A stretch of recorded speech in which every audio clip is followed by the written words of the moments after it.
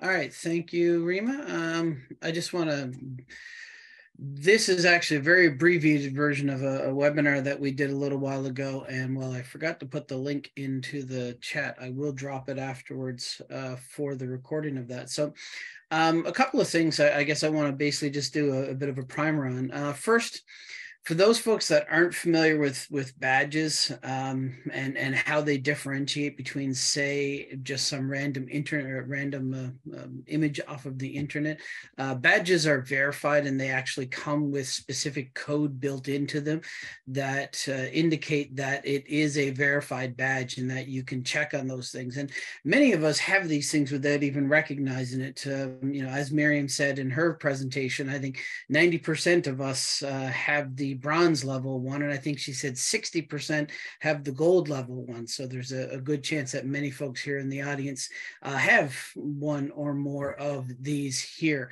And there's a lot of things you can do with these that most people don't recognize that they have the ability to do. When you get a badge, the first thing that it allows you to do is it allows you to share your badge, which is something I would encourage all of you to do if you haven't done so. So as you can see from this here, you can share it to your LinkedIn profile. You can share it to your feed on LinkedIn. You can share it to your feeds on Facebook, Twitter, Pinterest. There's also a program called Canvas Portfolio, which you can actually set up for free through our subscription that would allow you to do that. If you're curious about how to do any of these things, there's a series of videos at the link I just dropped in the chat that go through and describe how to share your badge that you've received to all of these particular individual outlets, if you will. If you're interested beyond just getting badges, of actually using badges in your classes, you have that ability right now within Canvas. So one of the things that you have the ability to do is to add this badges icon to your left-hand course menu under the settings option.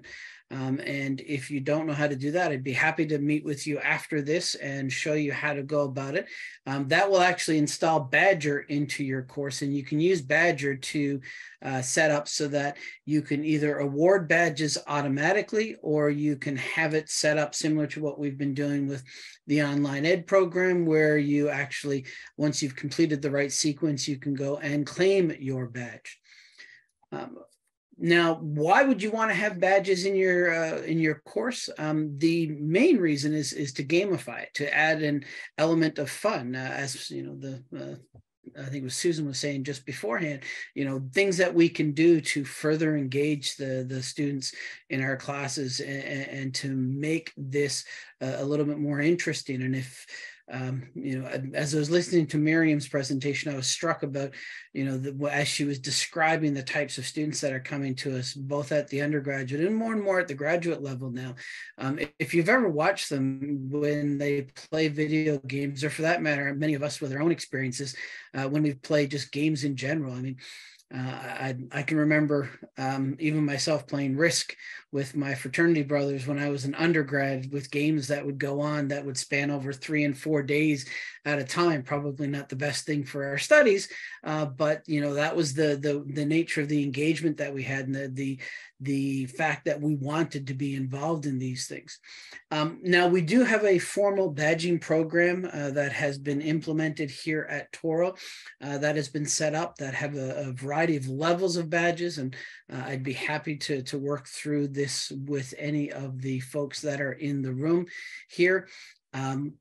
The actual program itself is set up in such a way that once a particular unit, so a faculty member within a college gets permission from their leadership to propose a badge or a micro-credential, there's an application form that would come to the MicroCredentials at Touro office, which are the unit or initiative, which basically is me. I'm the coordinator of that. I will work with you to complete that application, and once it's completed and we have all the information in there, it gets submitted to the Academic Affairs Committee, which is basically the provosts and deans, and they are the ones that approve it. And as soon as they approve it, we can add it into our system, which is Badgr Pro.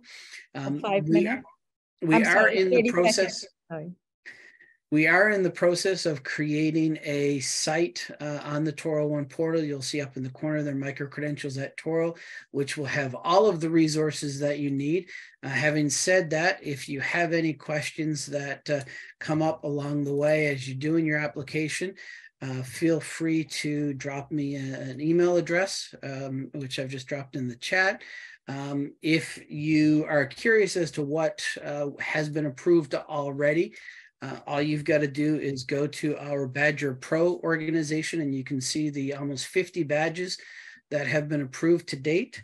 And finally, every second Friday, I guess, the first Friday of the month and the third Friday of the month, I am just sitting in Zoom for an hour from 12:30 to 1:30 Eastern on the first Friday, and from noon to 1 Pacific on the third Friday of each month, just waiting to take to meet with people and answer questions that they might have about the badging program.